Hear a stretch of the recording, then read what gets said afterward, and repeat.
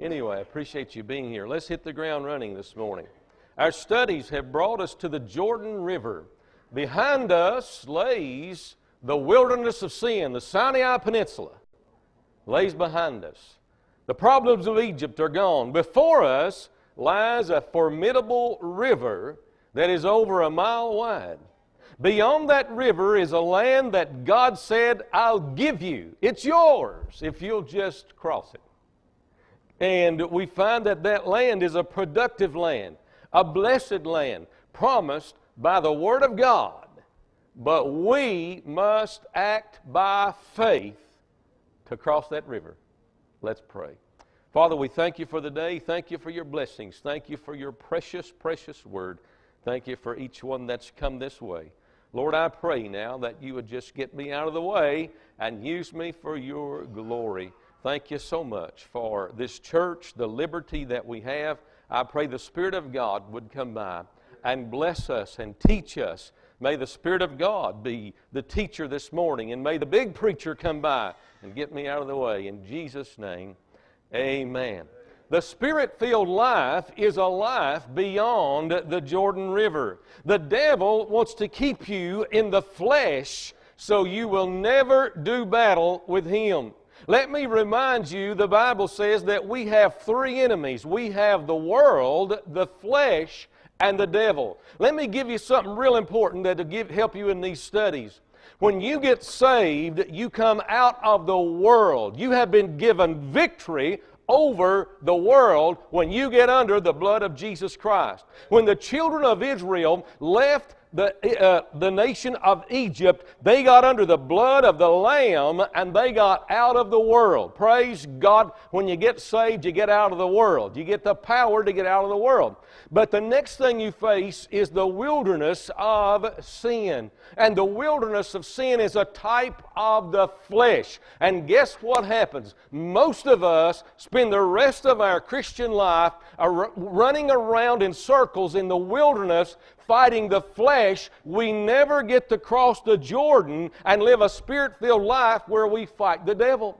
And the devil loves to keep us in the wilderness, constantly fighting our flesh, fighting our sinful desires, fighting our old man and our old lusts.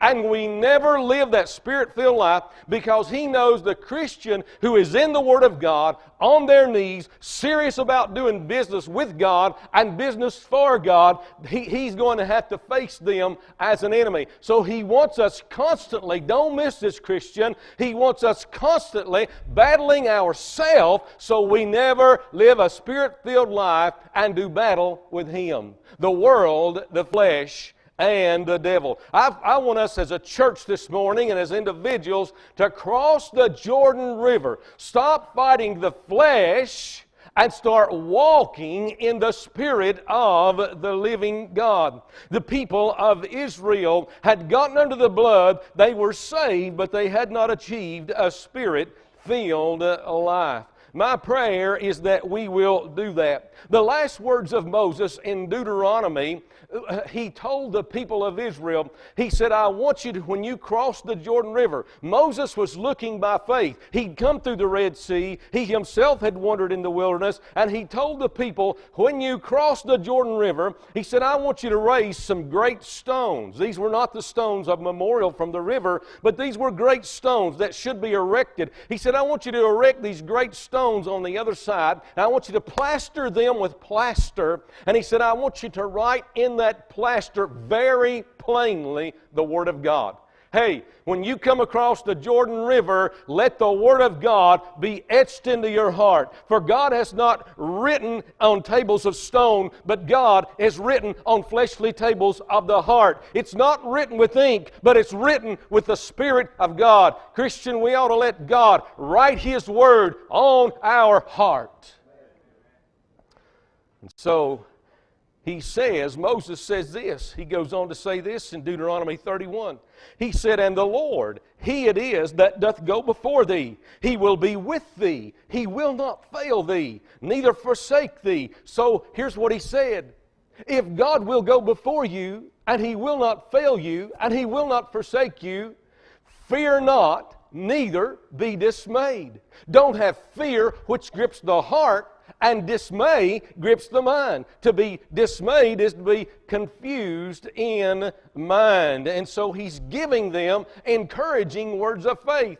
Sarah herself, the Bible says that Sarah believed God and received strength to bear a child when she was 90 years old. And the Bible goes on and says, because she judged him faithful. Now you think about that. You say Sarah judged God? She sure did. She discerned some things about God. And she judged him, but guess what she found? That he is faithful. Glory. And so David said this in Psalm 102 about writing plainly the Word of God. He says, thus shall be written for the generation to come, and the people which shall be created shall praise the Lord. Did you get that? The people that shall be created. You know what I think we ought to do? We ought to raise up some memorials for the future generation. Do you realize that every church is one generation from closing its doors? Let that sink in. Every church, let me read you a quote. Every church is one generation from closing its doors. 4,000 churches a year close their doors. If we don't pass along the faith to the rising generation, we have failed in our most important task. That's why Brother Brian is he places such an emphasis on the youth and getting our teens rooted and grounded in the Word of God. It is an important task to tell them again and again about the Lord Jesus Christ, about the way of the cross, about the Christian life that gives us a victorious life over the world, the flesh, and the devil. Number one, we said if we're going to cross the Jordan River, we're going to have to face the problem. You cannot cross the river backwards. You have to face the problem.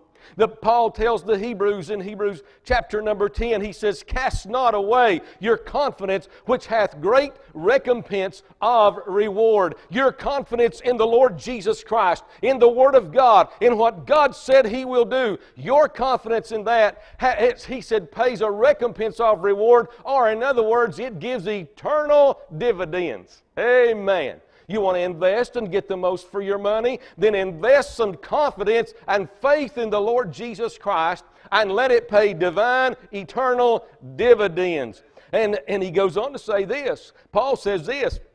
He says, for ye have need of patience after you have done the will of God, that ye might receive the promise. Did you hear that? After you have done the will of God, you might receive the promise. The people had to wait until the priest's feet hit the Jordan River and the waters parted, the Bible says, hither and thither. And so they had to wait. Hey, they received the promise after they believed God. Remember, I'm going to repeat this from last week. Remember, the devil always exaggerates the problem. The devil is a liar, and he is the father of lies. He will always exaggerate. He will always blow up. He will always puff up. Hey, friend, God always calms and reassures and gives the comfort of His presence. That's why walking in the Spirit of God is absolutely necessary for the Christian life, so we don't live our lives always in anxiety and suffering these things of the flesh. So number one, we need to face the problem. Number two, give you this quickly, gave it to you last week, find the power. To find the power to face the problem. The power, listen to me carefully, is not in education. The power is not in intelligence. The power is not in academics or the textbooks. The power is in the Scriptures, dear friend. The power is in the Spirit of God. You will fail if you listen to your academic teachers, friend, in the Spirit-filled life. You will fail. America's colleges are number one in leading young people astray and causing them to doubt the Word of God. Hey, get in the book of God. Amen. By the way, let me remind you that scientists are leaving Darwin. They're flocking away from Darwin. Where are they going, preacher? still not going to the Word of God. They claim there's a higher power. We've been that some kind of intelligent beings were out there and created us. Listen, you know what they're setting themselves up for? When they believe that? Aliens and the Antichrist. I don't have time to go there. Let's move on. Find the power. Our Lord Jesus Christ accepted the challenge. He did not know. God did not know what it was like to walk in flesh. God did not know what it was like to be a man. In a way, coming to the womb of the Virgin Mary was the Lord Jesus. That was His Jordan River. He had to cross over. He had to become flesh. And now we have a faithful and high priest that was made like as unto we are, yet without sin. The Lord Jesus Christ accepted the challenge. He had never dealt with a fleshly body, yet He became Jesus. The correct pronunciation for Jesus is Yeshua. Joshua, you can tell the closeness of the speech. Yeshua, Joshua, the deliverer. I'm glad I know the deliverer this morning, who delivers from sin, who delivers from flesh, and who delivers from the devil. He says this, in the world ye shall have tribulation. Hey, but be of good cheer. I have overcome the world. Praise God. And so our Lord Jesus Christ finds the power. You know what He was? He was in the wilderness 40 days, tempted of the devil. Where did He find the power? Just like Jesus was in the wilderness 40 days, so the children of Israel were in the wilderness 40 years.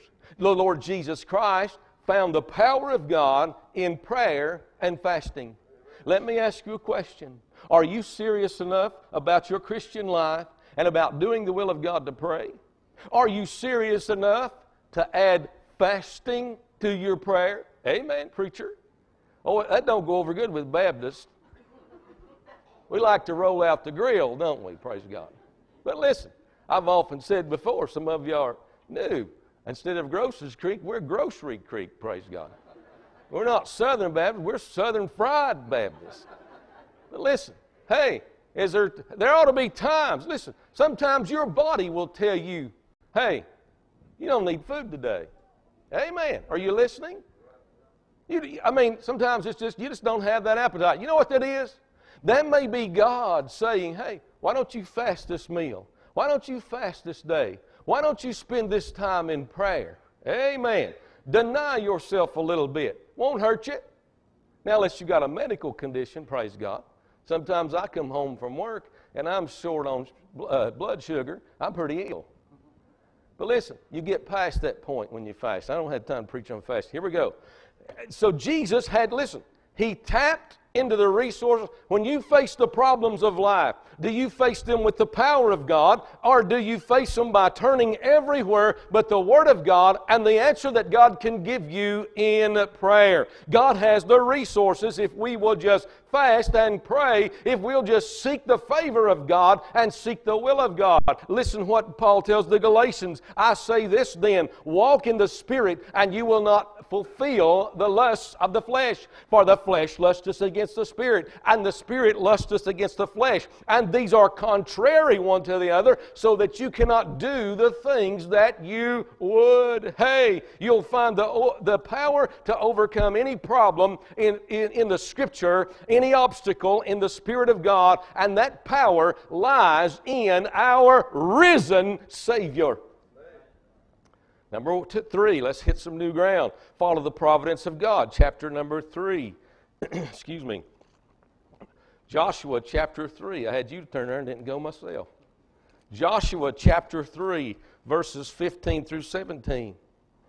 And as they that bear the ark were come to the Jordan, and the feet of the priests that bear the ark were dipped into the brim of the water, for Jordan hath overflown all its banks all the time of harvest, that the waters which came down from above and stood and rose up on a heap very far from the city Adam, that is beside Zaretan, and those that came down toward the sea of the plain, even the salt sea failed and were cut off, and the people passed over right against Jericho. And the priests that bear the ark of the covenant of the Lord stood firm on dry ground in the midst of the Jordan, and all the Israelites passed over on dry ground until all the people were passed clean over Jordan. Let me give you something right off the bat. Sometimes when you face a new problem in life, If you'll go on by faith, if you'll follow the providence, which is point number 3, face the problem, find the power. Point number 3, write this down, follow the providence of God. They had to follow the ark across the Jordan River, following the providence of God. Sometimes when you come to a new trial in your life, it may mean, listen very carefully, that the old problem is past. God says, sometimes we feel overwhelmed. Lord, I'm facing a new problem and I've not solved the old problem. And God may just be at the point to say, hey, you go forward with me. You follow the ark, which is the type of the Lord Jesus Christ. You go on and I'll take care of that old problem and give you the strength to face this new problem.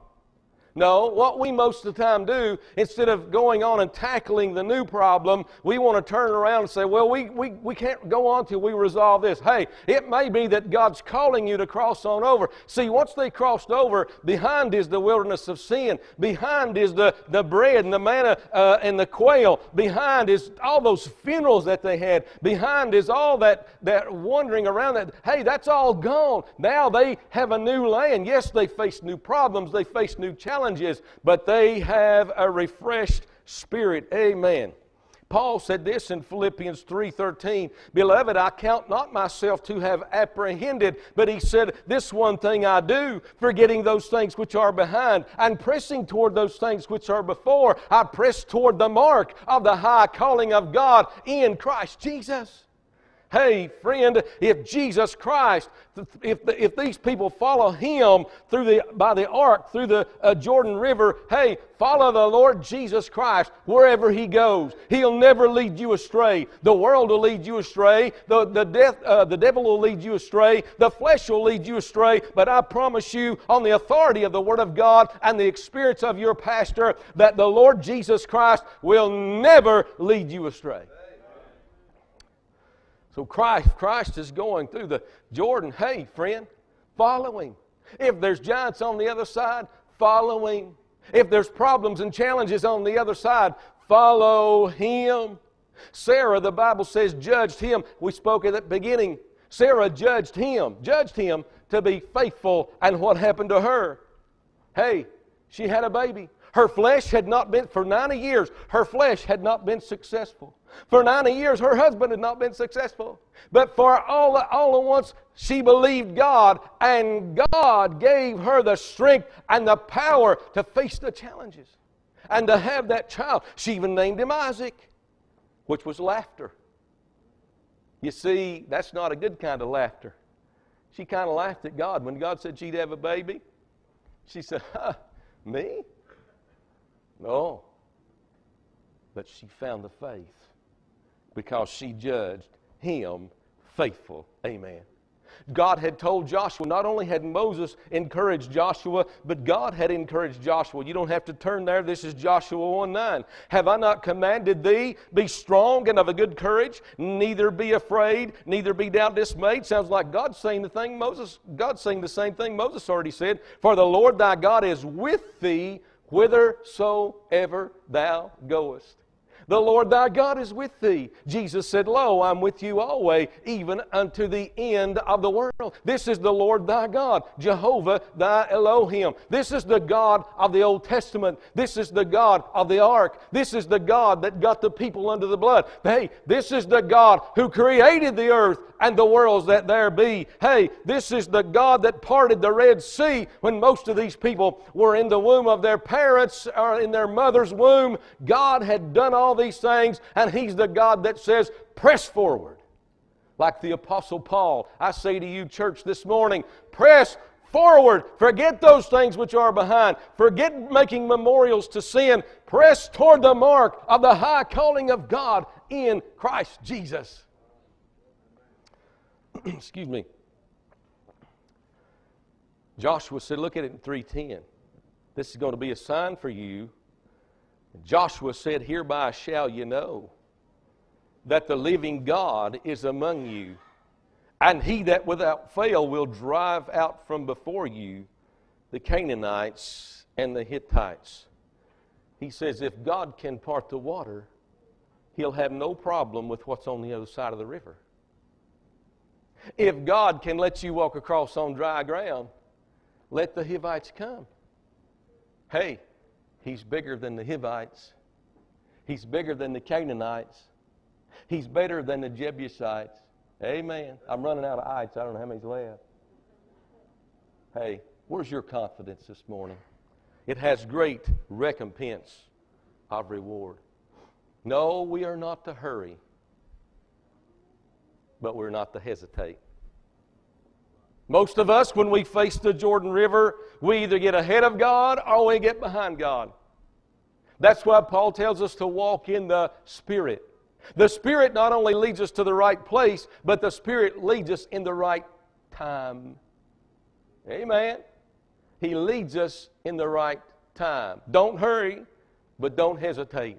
The waters are there. But I want you to hear what Jeremiah says. He said, when thou passest through the waters, I will be with thee. And through the rivers, they shall not overflow thee. When thou walkest through the fire, thou shalt not be burned, neither shall the flame kindle upon thee, for I am the Lord thy God. Then I want you to see point number 4 as we move quickly through. Point number 4, let's go to chapter 4 and verse number 1. And it came to pass, when all the people were clean passed over Jordan, that the Lord spake to Joshua, saying, take you 12 men of the people out of every tribe, a man, and command ye them, saying, take you hence out of the midst of Jordan, and out of the place where the priest's feet stood firm, 12 stones. And ye shall carry them over with you, and leave them in the lodging place where ye shall lodge this night. And Joshua called the 12 men whom he had prepared of the children of Israel out of every tribe, a man. And Joshua said unto them, pass over before the ark of the Lord, before your God in the midst of Jordan, and take you up every man of you a stone, watch this, on his shoulder, according to the number of the tribes of the children of Israel, that this may be a sign among you. Here's our youth emphasis. That this may be a sign among you, that when your children ask their fathers in time to come, saying, what mean ye by these stones? Then ye shall answer them, that the waters of Jordan were cut off from before the ark of the covenant of the Lord, when it passed over Jordan. The waters of Jordan were cut off, and these stones shall be for a memorial of the children unto the children of Israel forever. The fourth point I want to give you is fix a position. Follow the providence of God, but fix a position. Joshua said, go get 12 stones. Don't get those 12 stones from the other side of the bank. Don't get them from this side of the bank. I want you to go right out into the middle of the river, and every man of the 12 tribes, I want you to get a stone, and the stone would be big enough so they could put it on her shoulder, but small enough so one man could carry one per tribe. Let me remind you of something, Christian. Most of your miracles come in little things that add up. Amen. 12 stones. These were not the great stones that I mentioned at the first of the message, which were to be plastered and written on the Word of God. These were just 12 small stones, big enough for a man to carry, and get it out of the middle of the river and put it on the other side of Jordan. Hey, you know what you ought to do, Christian? You ought to raise up some memorials to the victories that you've had in life. You ought to keep a prayer journal and just see. I'll guarantee you it will be remarkable if you'll write down some prayer requests and keep a prayer journal and go back and see what God has done in your life. Raise up some stones and put some monuments down. Make some memorials to the victories of God. Those little things add up in your life. Bring those stones right out of the middle of the river. Amen. Don't go back to the wilderness and grab stones and set them up for a memorial. You know what I've seen some people do? I've seen some people get saved and they come out of Egypt, they get in the wilderness and they live in sin, and when they finally start living a Spirit-filled life, they begin to talk about the things they used to do. Hey, friend, leave those things behind. Don't make a memorial of the things you used to do. Amen, preacher. And it's not long before they begin to make a memorial of the things they used to do, that they're back out into those same things. Hey, I say go through the Jordan River, pick you up some stones, put them on the other side, praise God, and make a memorial and say, it's there where our feet tread the Jordan River. It's there where we watch the ancient river overflow, but God parted it hither and thither. It's there that we won the victory. It's there that God promised He would drive out from before us our enemies. It's there where I got the victory. Let me ask you a question. Is there a time in your life this morning where you bowed down and called on the Lord Jesus Christ?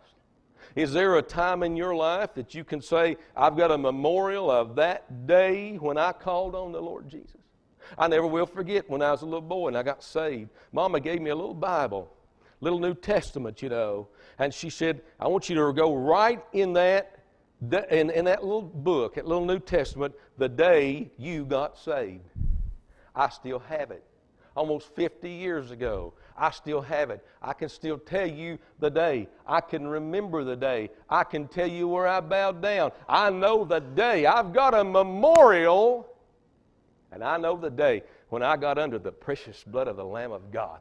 What a blessing. And so, verse number 9, I want you to see something here. Chapter number 4. And Joshua said, set up 12 stones in the midst of the Jordan, in the place where the feet of the priest stood, or which bear the ark of the covenant stood, and there they are, the Bible says, unto this day. These stones are a witness to the people of that time, but they are a witness to the people of that shall be born, as David said in Psalm 102. These stones. Now let me slow down here. I'll close the message. These stones were not stones of power. There was not some magical power in them. They were stones of memorial. I remember, and I think I've told you this story several years ago. A young man got a temporary job where I work. And he said, the preacher preached a message like this, and he told everybody to go out, small church, he told everybody to go out in the parking lot and pick them up a gravel out of the parking lot. And they was going to make a prayer request over that little gravel. And he said, I tell you what I did. I picked up that gravel, and he said, I pointed it toward this power plant. And he said, I got a job. I said, I don't believe I'd put much confidence in a gravel. Amen. I believe I'd put my confidence in the Lord Jesus Christ. Listen, you don't need some kind of a good luck charm, Christian. Amen. You don't need a cross around your neck. Amen, preacher. You don't need a picture of Christ. Amen. You need the Lord Jesus Christ dwelling on the inside and the Spirit of God building up your heart and your knowledge of the Word of God is what you need. Amen. By the way, he got a temporary job, and it wasn't very long till he was gone. You know what God does? God don't work on a temporary basis. Amen. When He does something, He does it eternal. These are not stones of power. They're stones of memorial. Amen. The Bible said you've not passed this way before, but God brought you through. Now, don't forget that the God of the unknown brought you where you had no clue you were going. He's not the unknown God, but He is the God of the unknown. Hey, I don't know where tomorrow will lead me. I don't know where this evening will lead me. I have no clue what will happen 5 minutes from now, but I know the God who knows tomorrow. I know the God who already knows what's on the other side of the river. Matter of fact, He not only knows what's on the other side of the river, He knows what's in the river. And He says, when you go through it, pick up some stones and put them out on the other side. Our Lord has opened up the way on the cross of Calvary. He's parted our waters for us. Amen. It's not up to us to swim the river. You won't make it. It's not up to us to walk across the river on the bottom with the waters over top. I knew a guy who fell out of a boat at the lake one time and he couldn't swim. And he finally came out on the other side, and somebody said, man, I thought you were going to drown. He said, no way, buddy. He said, every time I hit the bottom, I took off running. May I remind you, you will not spiritually cross the Jordan River on your own power and in your own strength. Without the Lord Jesus Christ, you will not cross over. Amen. And so I want to give you the last one quickly. The future's positive. The land opens up before them. The land was fertile, flowing with milk and honey. It's opposite of the desert. There are new opportunities. There's a fresh start. There's new hope. The only thing they need to look back and see is the 12 stones of memorial and say, that's as far back as we need to see right now. Our God's going to move before us. And He said it's for a sign for the future generation. For the future generation. When they ask you, how'd you get here? You've got something to go back and say right there. May I say to you this morning, our future generations need this right here. They need this book. They need it taught them. They need it lived in front of them. Sometimes the only Bible they'll ever read is your life. Remember, every church is one generation from closing its doors. Wow. I want you to look at Joshua 4 and verse number 24, and this will be the last. Why did God do this? A witness, that all the people of the earth might know that the hand of the Lord, that it is mighty, that ye might fear the Lord your God forever. 2 reasons God did this. For a sign for the future generation and for a testimony to the world. If you could narrow the work of this church down to 2 things. Our church is here to be a lighthouse in this community of the saving grace of the Lord Jesus Christ. Number 2, we're here to train up our children in the way they should go. Amen.